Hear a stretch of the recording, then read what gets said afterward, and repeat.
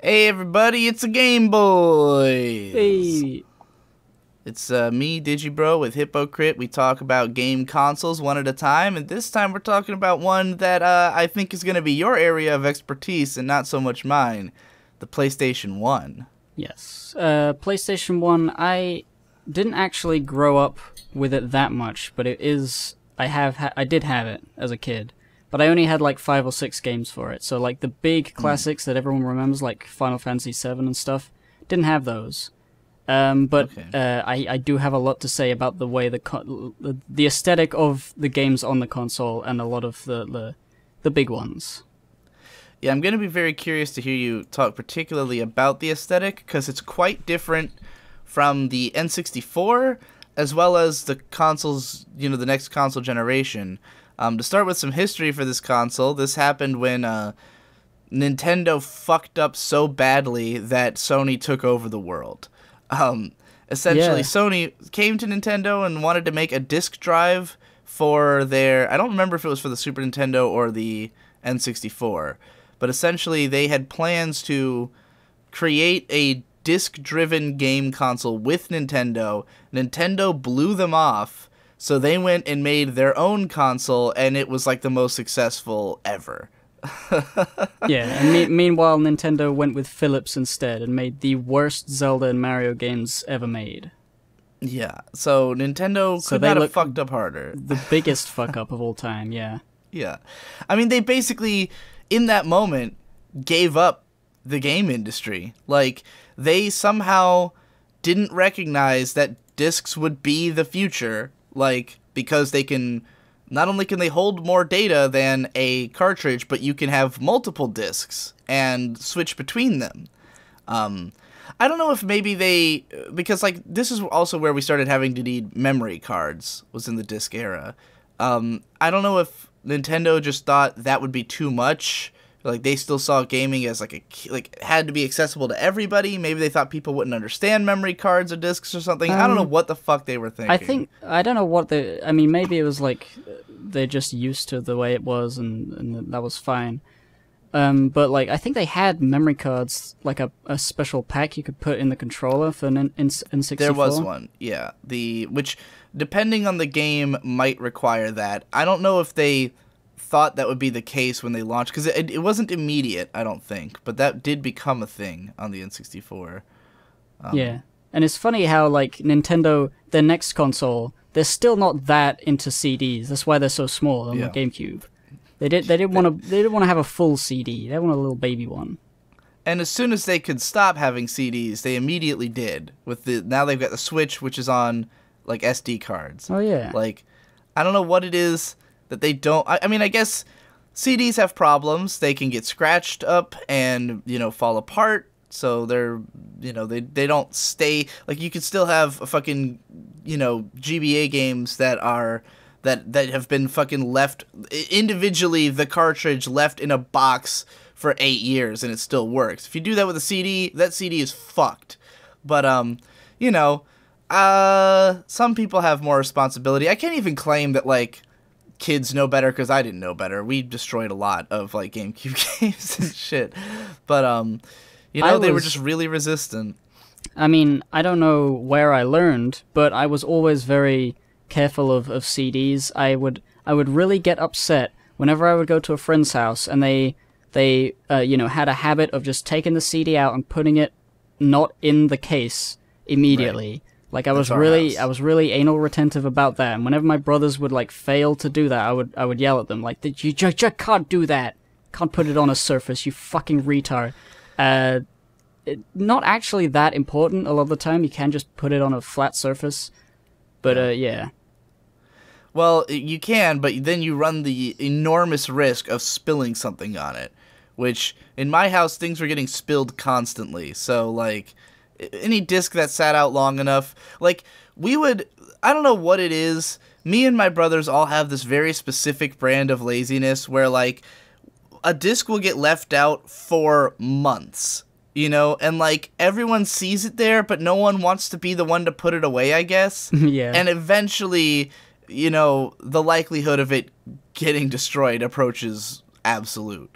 I understand that. Like, like I would begrudgingly, if I wasn't the one who left it out, I would put it back in the case, but I would use that as an excuse to think really badly of everyone. I would just be mad, like, oh man, I can't believe I have to do this, but I'm the good one, and I have like a license to call you a piece of shit no matter what you're doing. So, if I remember correctly, on the previous show, your first console was the PS2 because no, you didn't it was the realize PS1. it was already... Okay.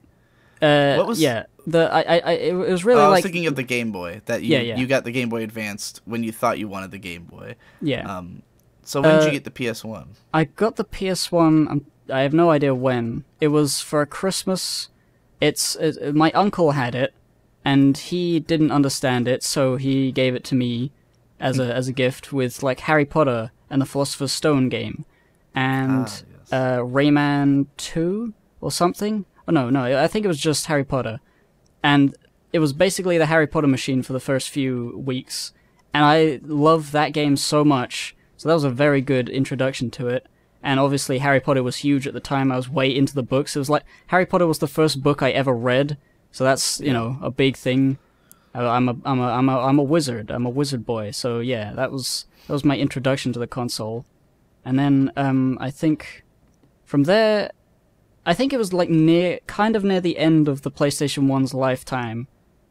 But I wouldn't know because I can't remember, any sort of time dates and stuff. Well, the PS2 would have come out in like late 2000, I think. So yeah, and the Harry Potter came out like 2000, I think. Okay. The movie did anyway. I mean, you said the Philosopher's Stone game, right? That came out in 2001. So yeah, I think it would the have PS2 may have already been out by the time you got a PS1. Yeah, because I remember not getting a lot of games for it before we got the PS2. I think I got the PS2 in 2003. So it was like 2 years later. But, yeah. Yes. So, would you say that you played more PS1 games, like, later in life than you actually had as a kid? There's a number of big ones, like, I've never played Metal Gear Solid yet. I have it, but I haven't played it yet. That's going to be an important thing to note about this console, is that it's kind of, in a way, before either of our time. Because I didn't have a PS1 at all. I had an N64, so, like, it's not that it was completely before my time, but, the stereotype about the N64 and every Nintendo console from then on is that it was a baby game console. And that's fine for me because I was a baby. Like, a game like Metal Gear Solid was, like, way too advanced for me to understand. There was a time my parents rented Metal Gear Solid for the GameCube because they remade the first game for the GameCube, and like we were just like we didn't even understand like what it was, even then, and that was years later. So like there's definitely gonna be some big important PS1 games that neither of us have played, such as Metal Gear Solid. But there's so many fucking games on this console that like there's no way we could have played every important game on the console, I think. I think I played, the ones I care about, the important ones, like the Crash Bandicoot and Spyro series. I didn't grow up with those, I didn't have those, but I have since played them. I got them on the PS3 virtual stuff, and they're pretty good, they're pretty great. I understand why that's a big thing. And then there's Ape Escape, which is the fucking greatest ape-catching simulator in the world. So you would have played Spyro and Crash after the spiritual sequels? You mean like Jack Ratchet and Jack? Yeah. Yeah. Well, I don't know. I'm trying to think because I did play games at friends' houses and at the kids club I mentioned before, where it was just like they used to have a Game Boy, and then like one year they suddenly had a PlayStation or an N64 or something, and then they had stuff on it. I'm like, whoa, shit. Like, that was my favorite club to go to, because they would gradually increase the games console library. Eventually they got a GameCube, but then I was, like, way too old to go, and I was sad. Oh. But, yeah, I didn't... I think I played the Crash game before I had the PS2 and Jack. I think. I guess it's interesting to hear you describing it like that you got into it so late and everything, because so much of your YouTube content has been about the PS. Basically, you've been a PS1, PS2 YouTuber. Yeah.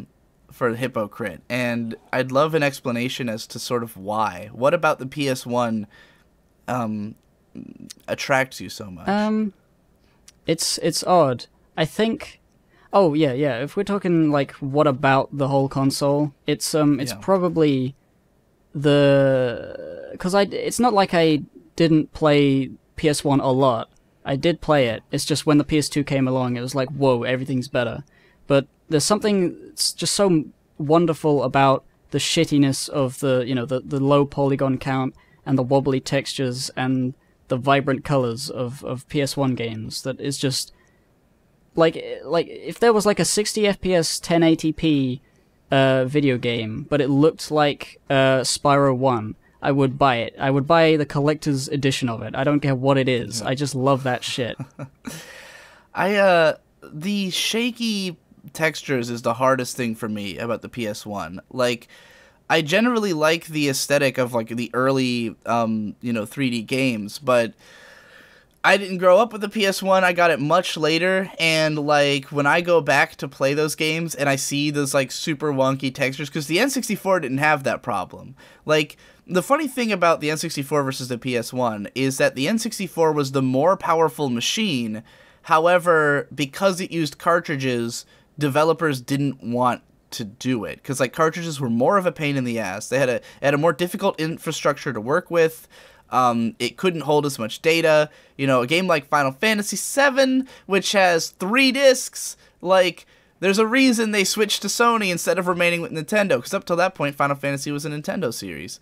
Then suddenly it switches because Nintendo can't play the game. It doesn't have enough space. Like, how many fucking cartridges would that have taken up? And cartridges are more expensive to make than CDs. So the PS1's biggest advantage was it had an insane number of games, whereas the N64, of course, languished because it didn't have the access. So why the fuck was I talking about that? I lost track. You said something about wobbly textures, and you were going off that the N64 is more powerful. So I grew up with a system that, while it looked graphically similar to the PS1, it was more consistent. It didn't have that weird wobbliness that really off-put me when I finally started playing PS1 games. It was like, why do they look like that? Yeah, I mean, for me, it was probably just that it was the first 3D-ness I'd ever seen. I mean, I think I'd seen an N64 before, but you know, just having it in your home and playing it over and over, you get accustomed to whatever you're looking at. And I just Tomb Raider and stuff, just running around places like that, Resident Evil 1, Hogs of War, Army Men Land Sea and Air. They're kind of like, I'm just looking at the list of games. I'm just saying them, but like I played these games a lot, and I grew accustomed to, like, you know, I played them so much that to the point where it was fun to just turn it on and not really play the game, but just look at stuff and turn the camera around, and then notice that, oh, if you turn the camera around at this specific point, this texture sort of glitches out. Isn't that fun? And I never thought that was like a bad thing. I just thought it was cool. Yeah. Because the game and the world, it was cool. It was in 3D. I didn't know you could do it cleanly. Right. Yeah, I mean, I don't know if I would have been able to tell the difference at the time. Like, I don't know if I would have noticed a significant difference in the N64 and PS1 graphics. I'd seen some PS1 games at friends' houses, but again, the impression I always had of the PS1 was that it was this more like adult console. Like, not necessarily adult, but like it was darker. Like, the games I had seen people playing tended to be like human characters who were more like grown and like in a dark world, whereas I was used to like these bright poppy kids games, which is funny because the PS1 also had those, which we will note, like, you're big into mascot platformers. The PS1 had those in spades. You know, we had Spyro and Crash, and they were goofy fun things that kids could play. But Ape Escape, you know, and Croc and Sheepdog and Wolf, all these things. Which is why I think people rag on Nintendo for being the baby game console. I think the real problem was always just that they didn't also have the other games. Like that the PS1 had all the baby games. It just didn't. It also had other shit. And I think it was probably an instrumental part of getting adults into video games in the 90s. I remember the fact that my uncle was the one who had the PlayStation. He probably bought a football game or something to play on it. That was a thing. There was a FIFA game. And it was hey, we can play football with a controller, and it's all the dads all over the world. They bought a PlayStation 1. So suddenly playing games was cool for them. Same thing was true here, but with American football, of which there are 50 games just on the PS1. Shit. There's a shit ton of fucking. Because oftentimes with sports games, they will keep releasing the new ones for the old console, well into the new console's life cycle. They were still releasing FIFA games for the PS2, 4 years after the PS3 had come out. Ugh. It's nuts. Because, for a lot of people, it's just the FIFA machine. And, they don't want to buy the new one yet. Yeah, adults, they live longer, they're older, so years fly by. They're oh, didn't a console just come out? I've already been using this one. I don't need to buy another one. Stupid. Now I feel like that. So, tell me about some of your favorite PS1 games. I'm still going down the list, making sure I find everything I played. I've talked about Rayman 1 on my channel. That was really difficult, but that was a fun thing. There's Ape Escape, which is also fucking the best. Right. Ape Escape, my experience with Ape Escape is entirely just watching you and Endless Jess play through it at RadCon 2, which was a 5-hour complete playthrough, and the game looked fucking awesome. I had heard of this game, I knew things about it, but actually witnessing it, I was like, man, this is a legitimately amazing game, and I can't believe it doesn't come up more in conversations about great PS1 games. Yeah, it's weird that I think it's just because Japan has got there's a lot of Ape Escape games that are exclusive to Japan, and I guess it's because Ape Escape 2 didn't sell that well or something. I'm not even sure. I haven't really looked into it. But it is a very, Japanese... It's huge in Japan for some reason, compared to everywhere else. Weird. But that happens sometimes. I mean, maybe it was just too baby game for the audience of the PlayStation. It could have been. I mean, this is, sort of setting up for things like Halo to come out and be we love shooting... Oh my god, bullets and stuff like that. Speaking of Driver 2, which I could never play the game, but it's basically my first GTA-esque experience where you just get in a car and you drive around and you smash into other cars and you can get out and steal cars and drive around. And there's a free play mode where you can go and just drive, and if the cops kill you, you're dead. And that's it. There's no money. There's no nothing. You just run and drive. That's good. That's what I like. What's really striking me as I go through the PS1 library is just how fucking many franchises that are still going started here. And I remember saying of the PS3 that up until recently, it felt like every new console was putting out a whole new swath of IPs, and that the PS4, this new generation is the first one where we're not getting that out the gate. There hasn't been all these brand new IPs that can survive a series into the future. But even on the PS2 and PS3, we had shitloads of sequels to PS1 games. There's a lot of things that started here that have continued on. Such as, hold on. I've got way too many things. The Atelier games, which I didn't even know there was one before the PS2, because I'd played Atelier Iris for the PS2, Atelier Mary. I don't know if you're familiar with the Atelier games, but it's a RPG. It's the epitome of the low budget JRPG that comes out literally every single year. And I don't know who buys them because they mostly get ragged on by people, but like they never stop. There's always a new one out. Tenchu started on the PS1, Tenchu Stealth Assassins, which is a game where you play as ninjas, and it's a stealth game. I played the Xbox like remake of the PS1 game, which was pretty fucking dope, but I'd rather talk about that in the Xbox. Tekken starts on the PS1. Oh, fuck. One of the biggest fighting game franchises. That's, Tekken 6 just came out. Soul Calibur, originally Soul Edge for the PS1. So another big fighting game franchise. I'll come up with more as we go. But, Resident Evil, obviously. Big time franchise that's still going.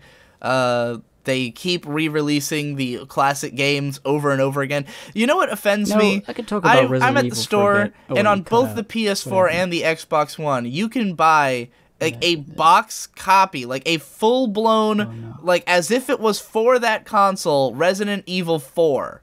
Resident Evil 4, a game from 3 console generations ago, is being sold in a box by itself for the PS4 and Xbox 360 for like $30.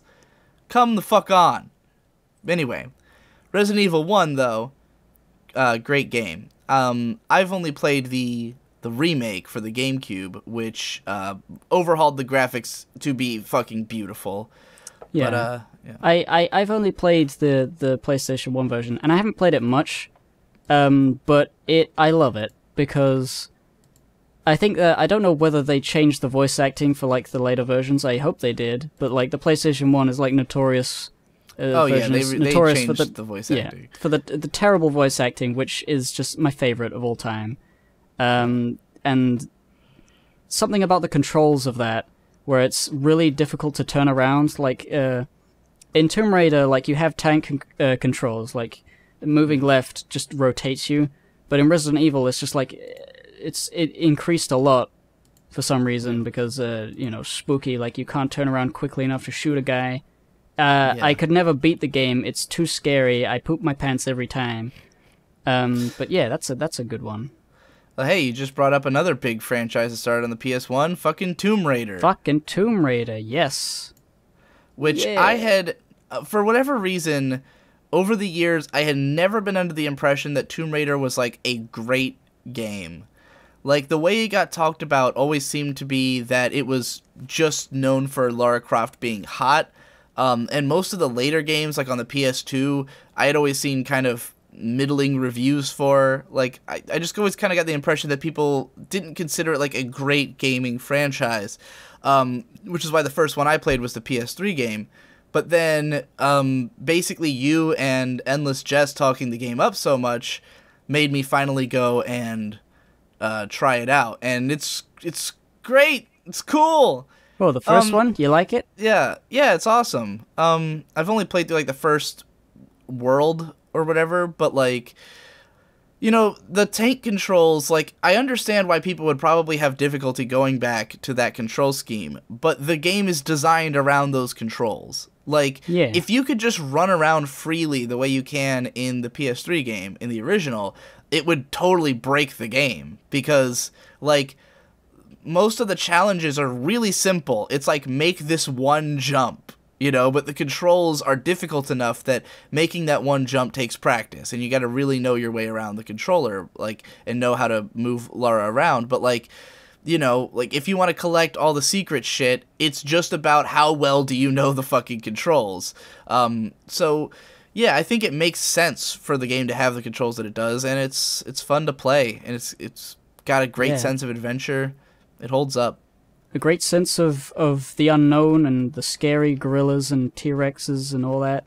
Yeah. And shooting them and shooting the bats. Oh, I love shooting bats.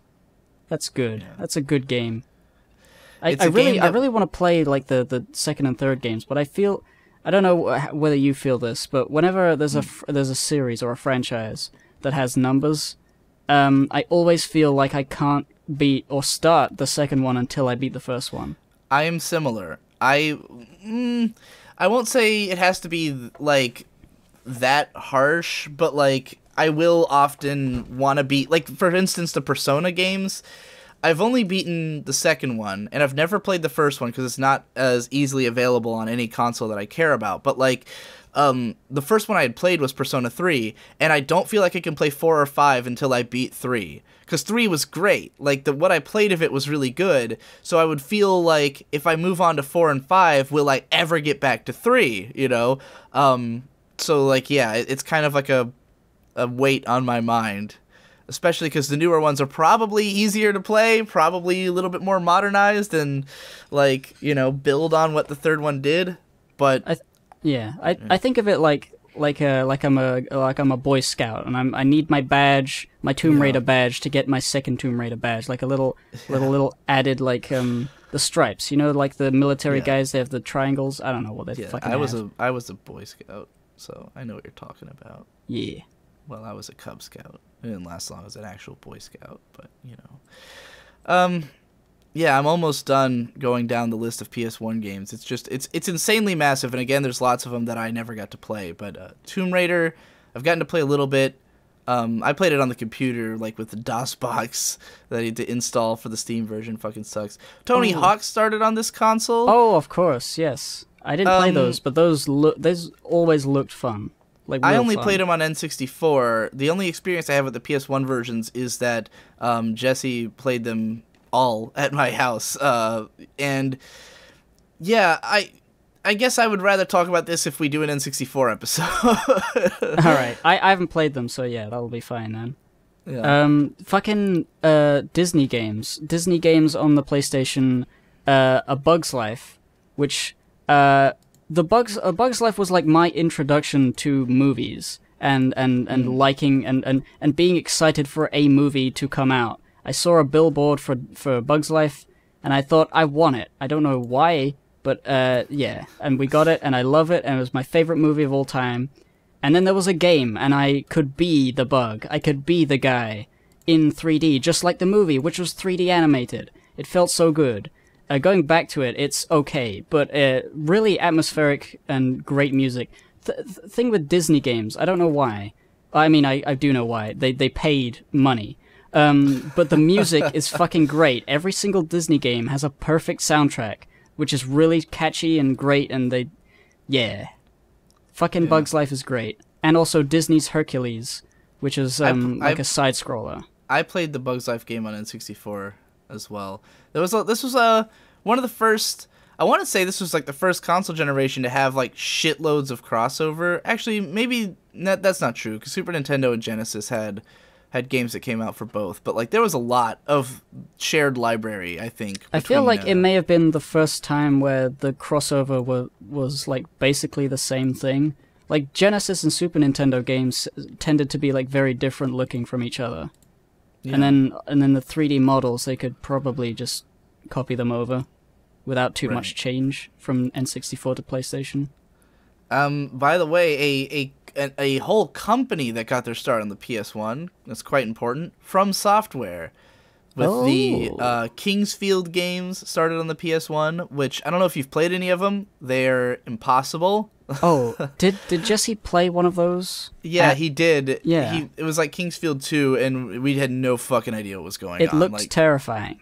Yeah, it's quite complicated. And then you got Armored Core, which also began here, which those games are also insanely fucking hard. Everything From Software has ever made has been insanely fucking hard. But yeah, they would later go on to make the Souls, the Dark Demon Blood series. Demon Blood. Yeah, Dark Demon Blood, as you call it. So to get into my history with the PS1, which I haven't even really started on yet, I got it. I didn't have it at all until like 2005, I want to say.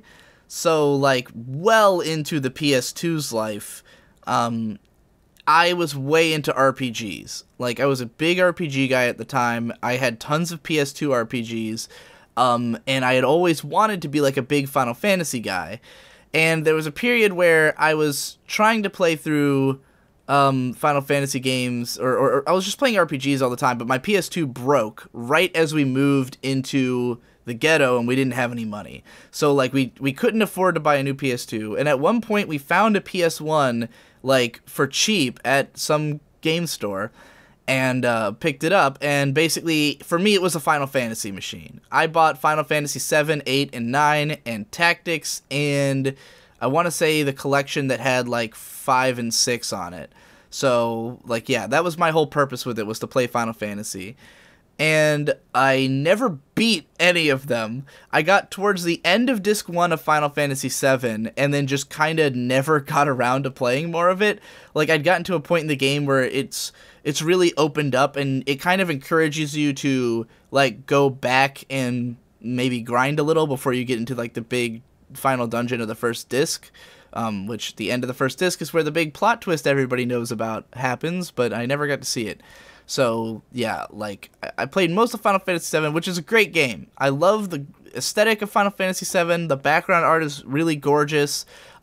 It was a really huge surprise for me that the whole game doesn't take place in the big city, I don't remember what it's called. Midgar. Midgar. That, like, I thought the whole game was set there, and then when you leave, like, relatively early and it becomes, like, a Final Fantasy game, I was like, oh, this is like the other ones, you know? That was a big shock, but it was a pretty fun time. Final Fantasy VIII I had not liked at all, because that game's very moody and emo, and I really hated the way that the graphics look in it, because Final Fantasy VII put these really doofy-looking, very simplistic, 3D models onto a 2D background.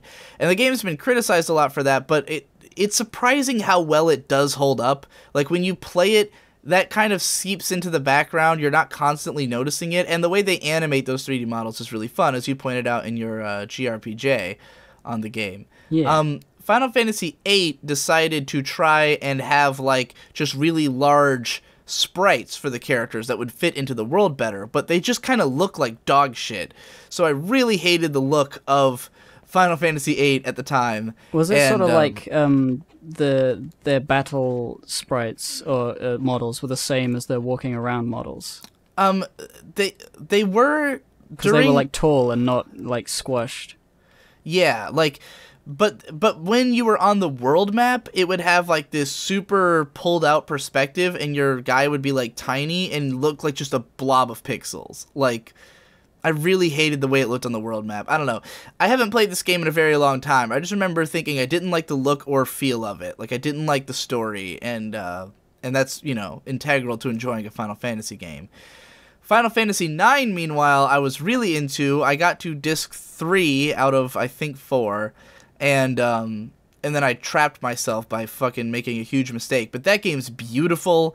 The background art is like this really gorgeous high fantasy. The character models look great in that game. The story is really fun and interesting. All the characters are very lovable. So yeah, Final Fantasy IX was definitely my favorite Final Fantasy. I owned Final Fantasy Tactics, but I never played, like, any of it. I think I fired it up one time, got through a couple cutscenes, and then realized I wasn't in the mood, or that it was going to be hard and I didn't want to play it. So yeah, that was what it initially was for me. It's just, this is my Final Fantasy machine. But I also owned one other PS1 game before I even bought the PS1, because the PS2 could play PS1 games. The only reason I bought a PS1 is because my PS2 was broken. So we'd had a few PS1 games, including a Beyblade game that my brother Shade had, which I think we talked about on the previous podcast. Well, I talked about a Beyblade on GBA. Yeah, and then I mentioned that the PS1 game is, like, just literally what it would be in real life. Like, you just rip the things and they go into an arena and fight. And then I also had an Inuyasha fighting game called Inuyasha: A Feudal Fairy Tale, which is not good. And it's also, like, it's one of those fighting games where when you try to play story mode, you can't even beat, like, the first fucking guy, because it's just too hard. Or at least I didn't understand how to play. But yeah, I still have this. I have an Inuyasha fighting game for the PS1. Didn't play it that much, but it's good. I love that it exists. And I think we also had Soul Reaver, though, like, Shade had bought it for, like, cheap in some bargain bin, and it didn't actually work. Like, and that also became a franchise, the Legacy of Kain and Soul Reaver games, which I later played Soul Reaver on an emulator and got like 5 hours in and just kind of lost interest in it. But it's known for its epic storyline and all that. I pass the baton back to you if you want to talk about another game. Well, I have a pretty important game to talk about, Rugrats Studio Tour, which is surprisingly engrossing. I want to make a video about it eventually. It's obviously terrible because it's Rugrats, but the other Rugrats game, like Rugrats in Reptile Land or something, that does suck because that's just a bunch of mini games in a terrible theme park. But Rugrats Studio Tour is like the Rugrats are they're in a TV studio, and Dill locks himself behind a door that needs 50 keys, and you have to go around to all the different themed zones, the cowboy zone, the space zone, and you gotta do a bunch of stupid, like, you gotta do so much shit. You gotta do car racing, you gotta do treasure hunting in the pirate zone, you gotta do alien invaders, you gotta do, there's lots of stuff. You gotta get all the keys. But the thing that I remember so much is the creepy clown that makes like a scary noise when you get closer to it. In the pirate zone and in the space zone, if you're walking around looking for stuff, the creepy clown is like a wind-up toy, and he goes I mean, scarier than that, but like it gets really loud. Like it's one of those weird sound design choices where even though it's like kind of far away from you, it will be blowing out your speakers and blowing out the music because it's getting, and you can get even louder, and it's just like, it is scarier than Resident Evil. I remember pooping my pants twice as much playing Rugrats, yeah, this is fucking great. Another game franchise that started on the PS1, Guilty Gear. Big one for me. I'm a huge Guilty Gear fan, though I never played the PS1 games. I've gone through all the PS1 games in the list, and like pretty much all the ones that I like know of, I haven't really played, and if I have, I played it on a different console or like the sequel or something. Yeah. But I can get into games that I played a bit later. There's a few that I borrowed from a friend, such as Xenogears, which I played like the first hour of, and it seemed cool, and it's like one of the big famous RPGs, and I never played past that. Chrono Cross, similarly, I played a few hours, which Chrono Cross is fucking beautiful. The background art is really incredible in this game. I think it's probably one of the better looking PS1 RPGs, but again, I just didn't play that much of it. I know I know of some people who are huge fans of it. I think those are all the ones that I played by loan, but I've got a bunch of stuff I've played on emulator, such as Doom for the PS1, which Doom is on everything, but the PS1 version is interesting because it's got like this really dark, foreboding soundtrack, because they didn't use the licensed, or the rather not non-licensed fake versions of Metallica songs that the original Doom had. They crafted a much more like intense feel with the PS1 game, but that's the version of Doom I've played the most of, I think.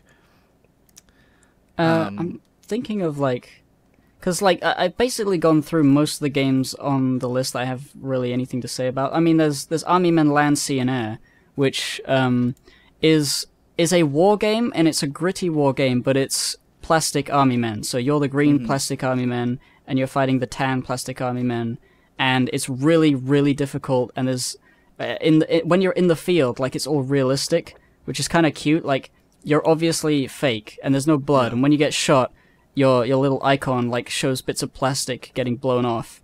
Cool. But like the environment is like, it's got lots of like birds chirping and footsteps and no music. It's just like, this is what it would be like if green plastic soldiers were real and they fought in actual wars with bullets.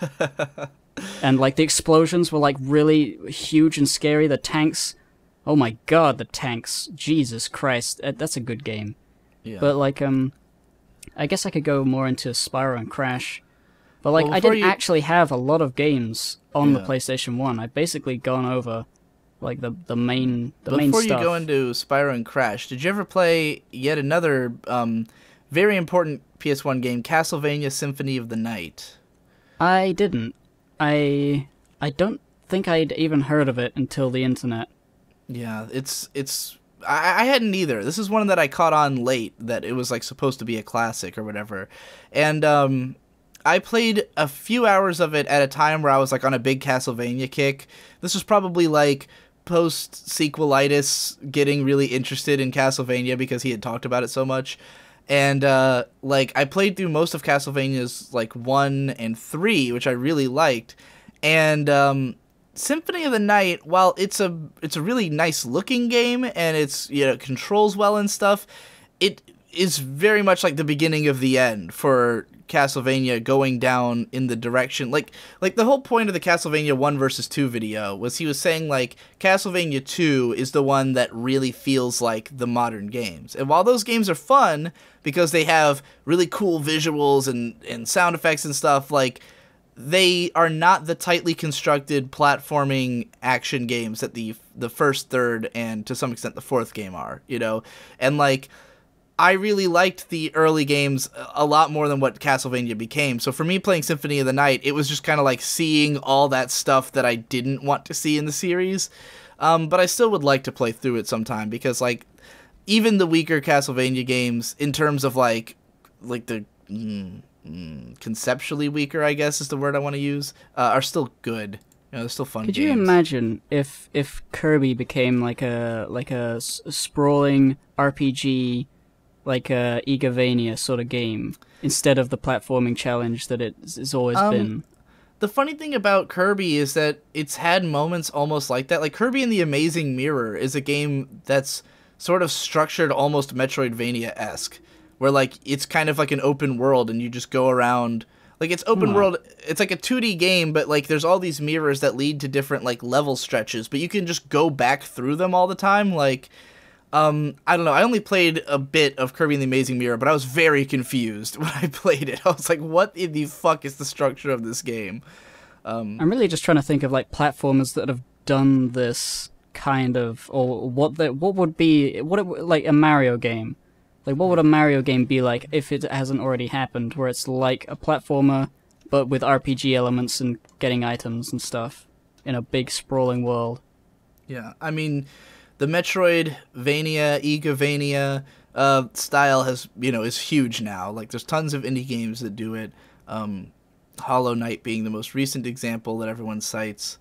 So yeah, like I wouldn't be surprised if more franchises just like sort of somehow ended up there. That would be funny. I could see like a Rayman Igavania or some shit.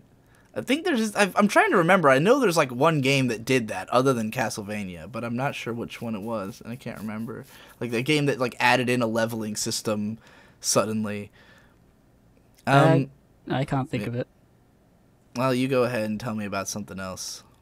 Well, I have here written down shit tons of demo discs, and I guess this means like this was a time when you know, a gaming magazine could have a demo disc in a little sleeve taped to the front of their magazine to get people to buy it. You couldn't do that with cartridges, so nope.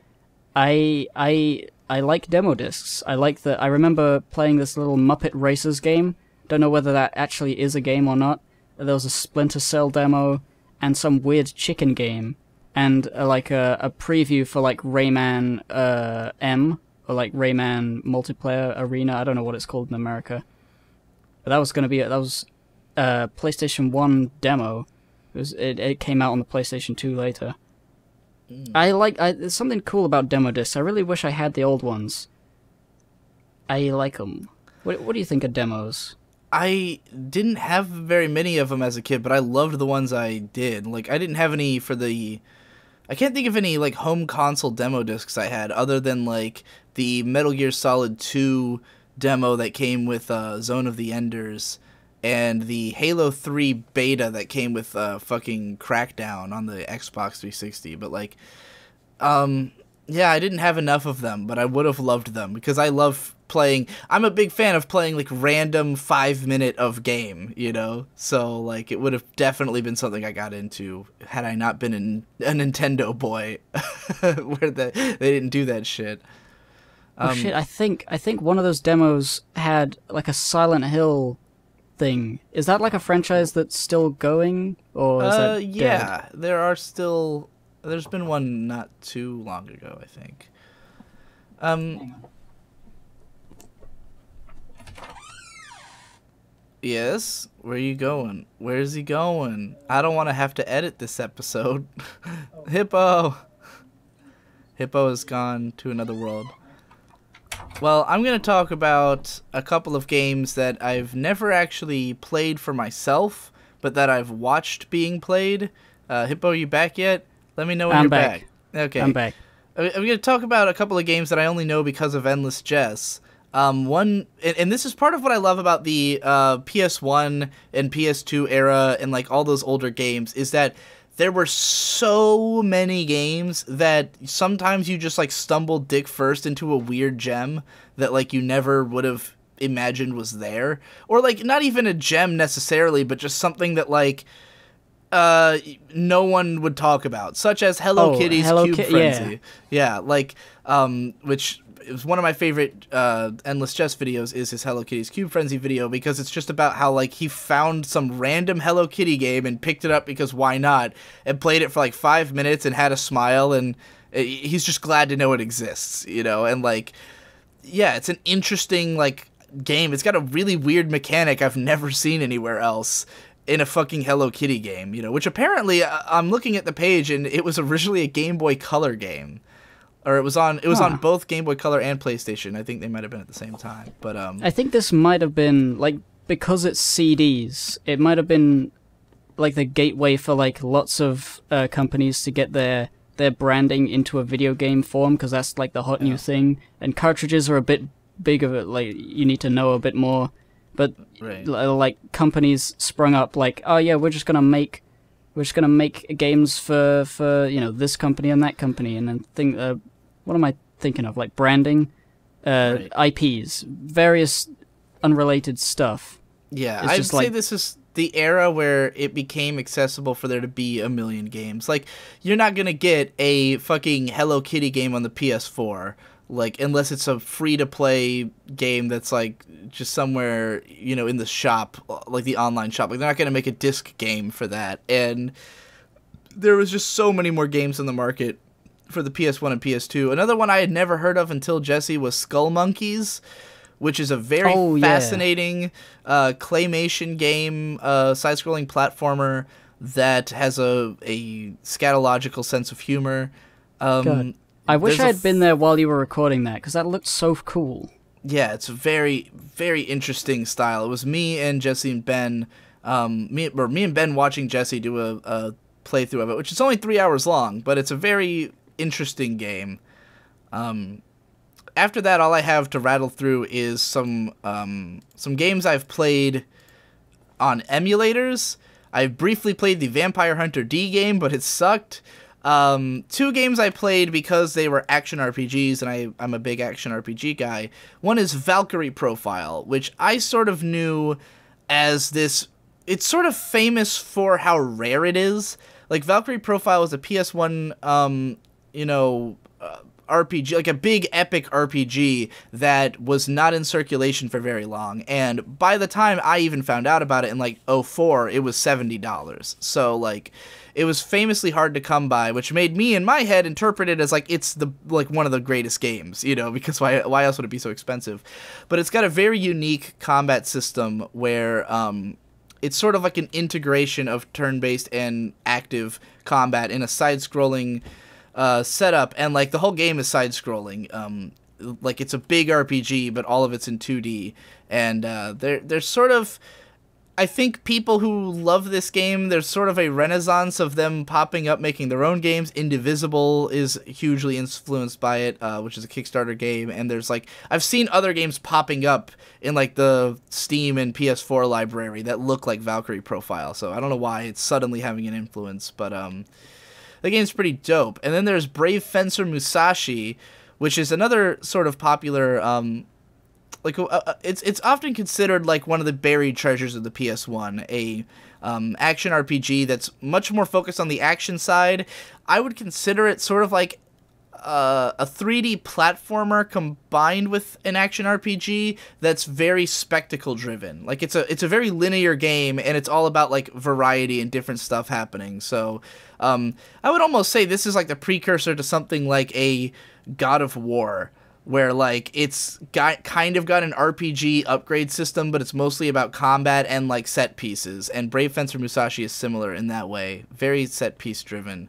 I wasn't that into it. I only played a few hours, but I know a lot of people really like it. And the last game I want to talk about is Ghost in the Shell. Ghost in the Shell had a PS1 game that's fucking great. And you play as a little robot, a little tank robot, the Fuchikoma, and like you can walk on all surfaces. You can walk on walls, on ceilings, on like whatever. You just walk around with this tank and you shoot bullets out of your front and like destroy other robots and like planes and stuff. Like it's almost weird that there's not another game with this exact control scheme. Like, it feels so right that as soon as I started playing it, I was like, oh my god, this is like a really unique, interesting, cool game. The only reason I haven't beaten it is that it doesn't quite work right with the emulator, at least the one I was using. Like, it would, when I got to level 2, like, there'd be these night vision segments, and when you use the night vision, it just completely glitches out the emulator, so, yeah, otherwise, though, I would definitely seek that game out. I might even, if I ever feel like throwing down an exorbitant amount of money for a video game, I'll probably buy a physical copy of it. You know, like hearing I think the fact that the PlayStation has such limitations, I was able to like imagine what that looked like, and just from the imagination, because like NES games, they can range quite drastically from, you know, how good the graphics are, because it's just pixels. But like models, they can only be so advanced on the PlayStation 1. Right. So I'm just thinking about what that looked like, and I just love it immediately, just in my head. That reminds me, it's kind of interesting the difference between, I think, what you like the most about the PS1's graphics and what I like the most, because you really like the wonky early 3D CG graphics. I was big in, like, my big discovery with the PS1 was how fucking great the 2D graphics and pixel art were.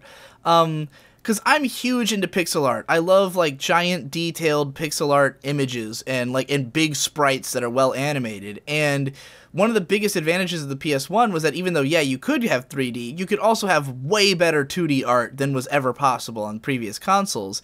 And it was kind of lost going forward. Like, the N64 didn't even really bother with, like, pixel art games, so I didn't even know they were a thing until, like, later.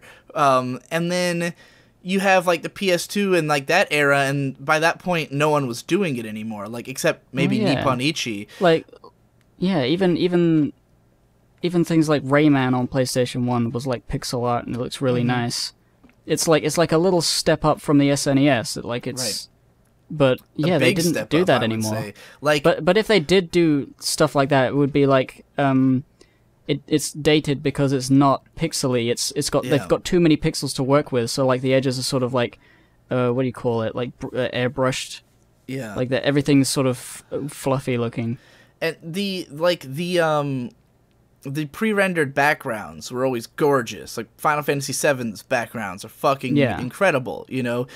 Chrono Cross, once again. And Valkyrie Profile, like, what attracted me to that game was how beautiful the artwork is. And I looked at it and I went, like, this is better looking than most modern games, because it's just it's 2D, so it doesn't have to be as, like, ridiculously expensive as it would be to make, like, a 3D game look that good.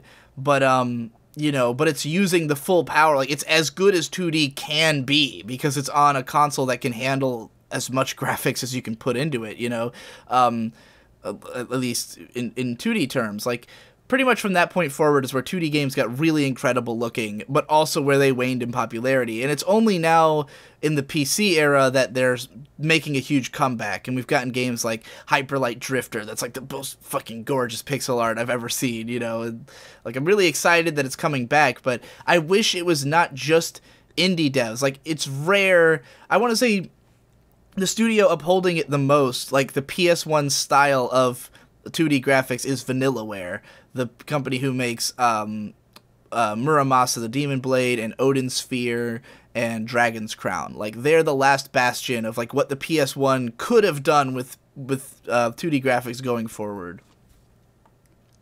I might want to have like a podcast just talking about pixel art, because I don't agree with you about Hyper Light Drifter specifically, but we can save that for another time.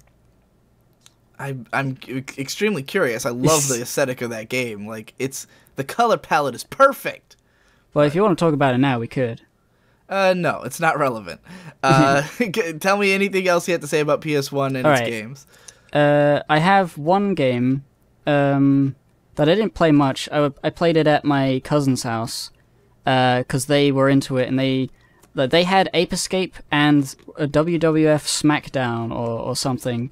And they wanted to play against me. I think what they wanted was they wanted to play against their little cousin who sucks and would lose at wrestling, because they obviously played against each other all the time. And there's like, oh, there's this little baby boy here. Let's have him play and see what he does and laugh at him. But I was enamored with Ape Escape, and I kept asking to play that instead. But the wrestling, like, looking back, is actually quite nostalgic, just because of the fact that I had to play that if I wanted to play Ape Escape. How many games do you have that, like, you watched someone else play it, and even though you're not even sure if it would be your kind of game, like, you've got this longing sense in your mind, like, I need to go back and play that one day? Because, like, for me, there's a game called Parasite Eve on the PS1, which is it's an RPG, like a Square Enix RPG, but with a totally different feel and aesthetic, because it's like a urban horror game. Like, it takes place in the modern world and is horror themed, but it's an RPG. And I had, like, a friend of mine had the game, and I'd watched them play it for like 5 minutes and was like, what in the fuck is this? And that image was really seared into my mind. And then Happy Video Game Nerd did a video on it one time, and I was like, oh, this looks so interesting. And, like, even though I don't think I'd ever get around to it, there's like a part of my brain that's saying, like, you have to, because you know about it. You've known about it since you were a kid, you know? Yeah, I don't think there's any games like that on the PlayStation 1. There are other games, but it's mostly, I think, because I was the eldest, I still am, the eldest brother. But at the time, my younger brothers, they didn't really play the games that well, and when we got the new consoles, then they started playing games themselves more. Right. And then I would watch them play, like, certain things. And yeah, but not on the PlayStation 1, aside from the wrestling thing, because I don't think I really know what, like, I at one time I tried to look up what wrestling game it was, and there's like 5 or 6 ones that look exactly the same, and I couldn't tell which one it was that I played. Yeah. By the way, PS1, I think, is one of the first consoles to have multiple iterations, and more importantly, iterations on the controller, which was a big change. And I didn't even know this until much later, that the original PS1 controller just had a D-pad. There was no joysticks on it. Yeah, I think I still have one of those. And then at some point, they introduced the DualShock, which is the double joystick controller, and changed gaming forever. Because, yeah, you can now have precision control over 3D movement, and it's a dope controller. And then they also had the original was the PlayStation, and then there's also the PS1, which was the remade version of the console. The little white one. Yeah, I'm not sure what the significant difference is between the two. I think it was just to make kids jealous, because as soon as my friend had one, I was like, that's so much. It's white, therefore it's cleaner than the gray one. It's small and sleek, and it's not grubby from years of use. Damn it. I want it, but the PlayStation 2 is already out, so I don't care. Yeah, and it also... PS1 was the first console, at least that I remember, that I think could play CDs. Yeah, I believe it could play CDs. Oh, yeah, there was like a CDs. Menu thing. You could put the CD in and listen to stuff. Yeah, which I know that gradually became a big selling point for consoles, was that they could be used for other like, I didn't understand at the time, like, why would I want to use my PS1 to play CDs when I have a CD player in my house?